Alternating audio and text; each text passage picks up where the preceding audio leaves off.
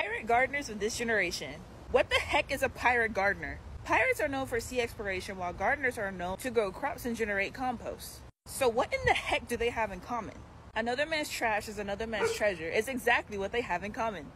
Pirates use their strong will and exploration skills to find lost treasures in strange lands, while gardeners utilize science to turn trash, food, and decomposable resources into soil for more food. Compost and waste, transmutation, and alchemy training, turning one man's trash into underwater kingdom treasure. You can learn more on the Flow blog.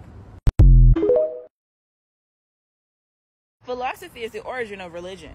Cosmic experiences happen with an individual. Said individual documents their experience. That experience is then repeated, and others adopt the experience and form a routine practice. That is essentially how religion is formed, and cultures are shaped based on those specific beliefs. How is it then that members of the exact same religion have varieties of experiences or completely polar opposite experiences? Without claiming that one religion is true or false, one God is real and others are fantasy, people experience delusions instead of spiritual experiences. The fact of the matter is that spiritual belief is vital to structure in society. Existence itself is based in service of a greater whole. Many individuals make up pieces of a whole, which all religions and spiritual practices emphasize. Revitalizing faith, traveling with God in all realms of the multiverse. Read more on the Flow blog.